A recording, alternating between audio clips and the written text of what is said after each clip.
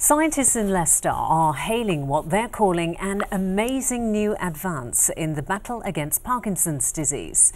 By experimenting on fruit flies, they've discovered that folic acid can prevent the disease developing.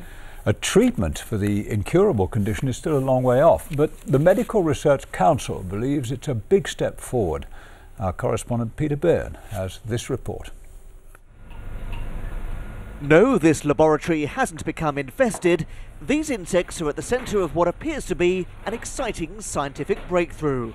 A team from the Medical Research Council, based at the University of Leicester, has been experimenting with a humble fruit fly. They first removed a gene from the flies to produce the degenerative effect of Parkinson's disease.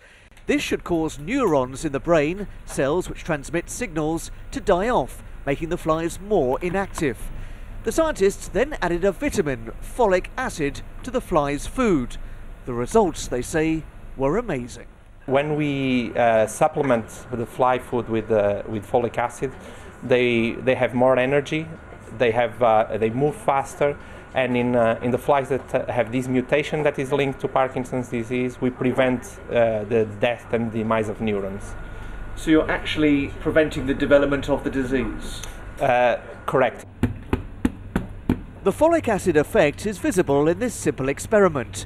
These vitamin-enriched superflies bound up the side of a test tube in seconds.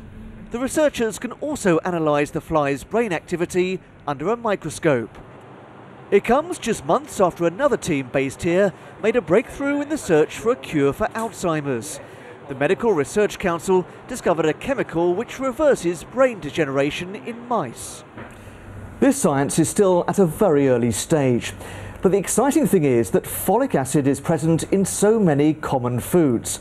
Take all these, for example.